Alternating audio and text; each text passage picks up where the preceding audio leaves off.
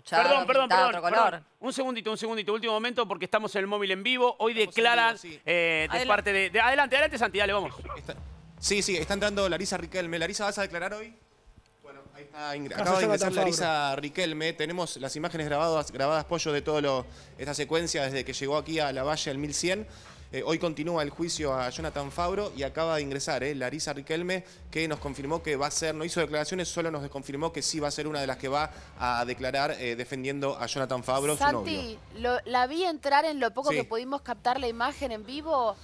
Extremadamente lento, despacio. ¿Está bien? ¿La Sí. notaste bien? Como la veo casi como si estuviera Sí. adormecida.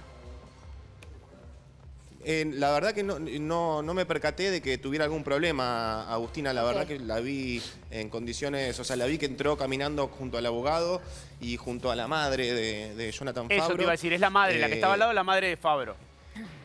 Sí, es que también sí iba a ser presente hoy para estar presente obviamente en este juicio que continúa en el día de hoy. Ya declararon, les cuento, la información es que ya declararon los testigos de parte de la víctima, ¿no? De la querella, de la niña que acusa a Jonathan Fabbro de haberla abusado sexualmente, y hoy le toca justamente a los testigos por parte de la defensa de Jonathan Fabbro, que les cuento que hoy antes de las 8 de la mañana ya ingresó a este lugar, obviamente esposado, porque recordemos que Jonathan Fabbro está preso, espera este juicio justamente en prisión, y ingresó esposado antes de las 8 de la mañana para estar presente también, obviamente, durante esta audiencia.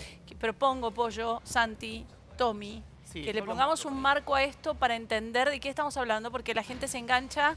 Recordemos quién es Jonathan Fabbro, recordemos por qué lo acusa y quién lo acusa, que es un poco el entramado de toda esta historia, ¿no? O sea, no sé si Santi o Tommy quieren darle un poco de marco. Empezá vos, Santi, yo te ayudo. Santi.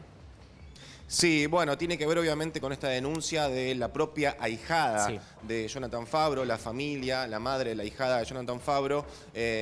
Bueno, lo acusan justamente a Fabbro de haber abusado sexualmente y de corrupción de menores al futbolista desde los 5 hasta los 11 años. Hoy la niña tiene 13 años y bueno, esta tremenda acusación, se está llevando a cabo hoy el juicio justamente, las declaraciones, y en el caso de hoy, como les decía, le toca a los testigos por parte de la defensa. Sí, recordemos que hay